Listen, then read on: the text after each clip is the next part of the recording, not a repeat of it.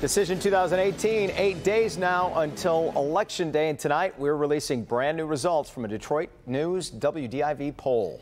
At 5 p.m., we shared the results of polling surrounding the governor's race, which revealed Democratic nominee Gretchen Whitmer currently holds a 12% lead over Republican Bill Schuette. Taking a closer look at that data, Schuette received a favorability rating of just more than 30%, with close to 27% of voters saying they either have no opinion or have never heard of him.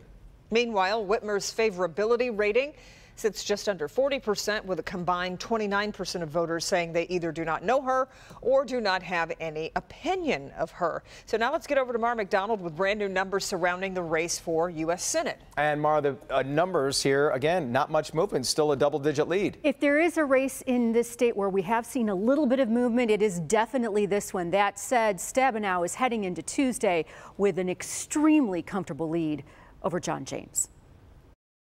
The Senate race pits a long-term incumbent against a compelling newcomer, but the numbers show Debbie Stabenow cruising to victory. That said, when we originally polled this race in September, Stabenow was up on him by more than 22 points. Now she's ahead of him by 16.7. So he has been able to move the needle. Debbie Stabenow is polling in the low 50s. She has been consistently there.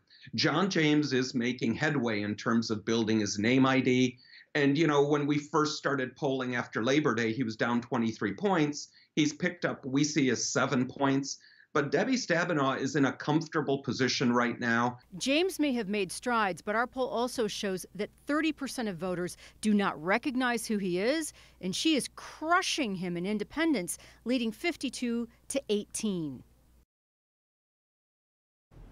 Jay, something to think about here, which is we have a tremendous amount of data that we have done in this polling. We are going to be releasing it all over the next 24 hours, and I want to talk to everybody about polling standards. We don't do half-baked polling. We do the gold standard of polling, which is live people on the phone, not those annoying robocalls that call you at all hours. You have a real person who is calling you to ask you this. Which people always want to know about. Who did you call and what was this person like? Yeah, good to know, as we break that all down for sure. And like you say, anything can happen in the last 8 days. Oh yeah, I mean, the polling is all over the place. So everybody stand by, and let's see what happens on Tuesday. It's going to get tight. All right, thanks, Mara.